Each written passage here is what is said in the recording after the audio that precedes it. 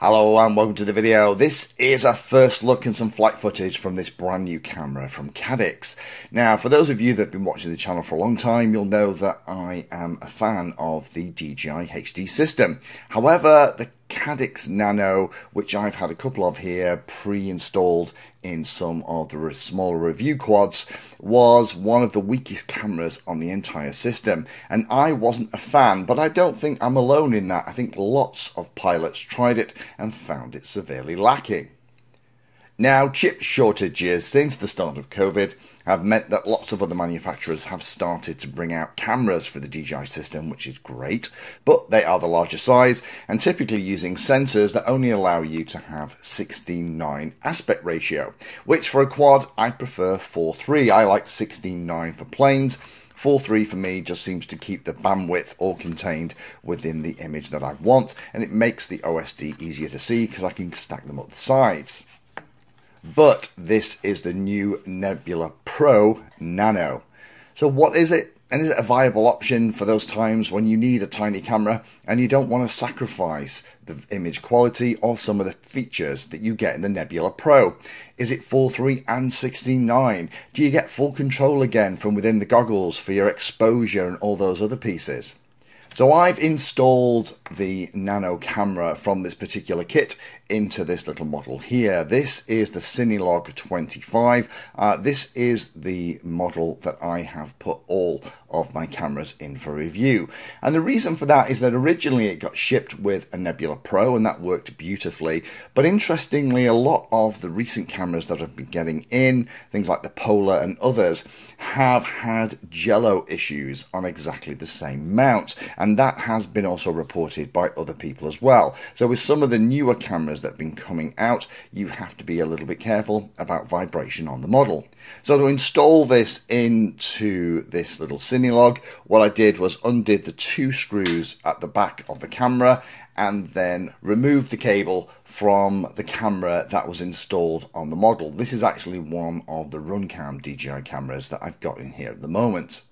Now, with the back removed from the Nebula PRO Nano, just the two screws, then it's the usual thing, gently prise out the cable, and the cable is exactly the same size as all of the other cameras that work with a DJI system. There's nothing specific.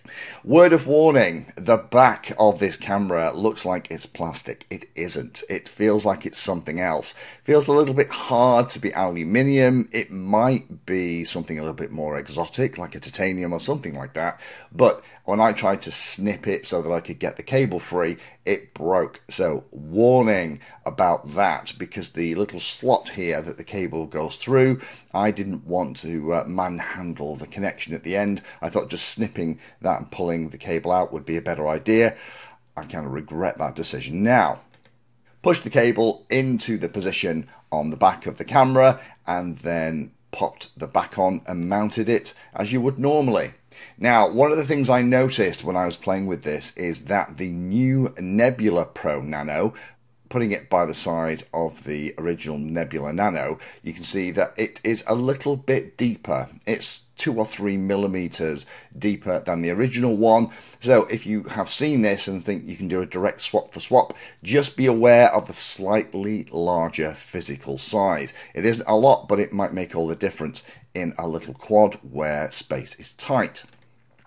So this is what it looks like installed. Again, this is in this quadcopter that has had vibration issues with other of the cameras, and I have had to use the spacer around it so that it fits in position because it's made for the regular size DJI cameras. So let me very quickly fire up the model and also fire up my goggles, and let's have a very quick look, make sure that first of all the camera is working before we go to the field, but more importantly, is it going to allow me to go into the menu for the camera settings and change things like the aspect ratio and other pieces?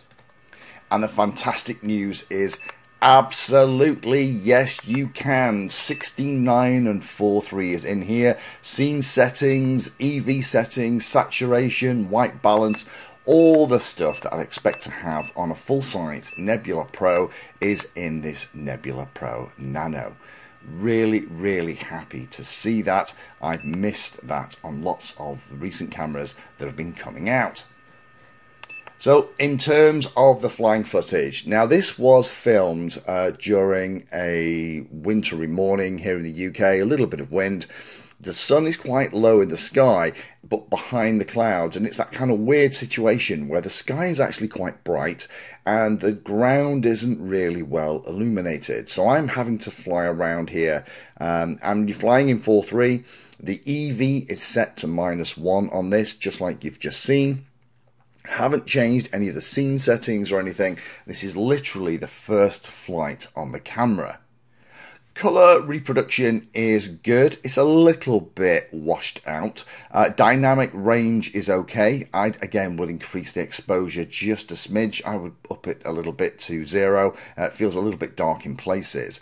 But the really cool thing that is jumping out at me with this is there is no jello that I can detect on the image. Just like the full-size Nebula Pro, this Nebula PRO Nano is performing beautifully, and this is the only other camera apart from the Nebula Pro that has been happy on this model in this position and hasn't given me a little bit of jello. Does seem a little less sharp, the image, than the full-size Nebula Pro. Maybe that's the lens array, but this is a lovely image from such a small compact camera. And as somebody who is absolutely not a fan of the normal Nebula Nano, the Nebula PRO Nano is light years ahead of the old one. So in summary, as I am recording this, I don't know the price. I've only had it a couple of days and literally had time to pop it into the model and have a flight or two. And the smaller lens will mean that there's less light getting into the sensor, so you may need to spend a little bit more time tweaking things like the exposure to get the kind of image that you want. Now this is a smaller camera for the DJI system that I will be happy to use for those models that need a super small camera in the 3-gram range and that smaller compact size. Be aware again that it is a couple of millimeters taller than the original Nebula Nano, but I would be quite happy to accommodate that slightly larger size for the huge improvement in the image quality. Will I choose this over the full-size Nebula Pro when I can get one? No, but for those instances where a model will only fit a nano-sized camera, the Nebula PRO Nano is absolutely the camera that I'm going to use from now on.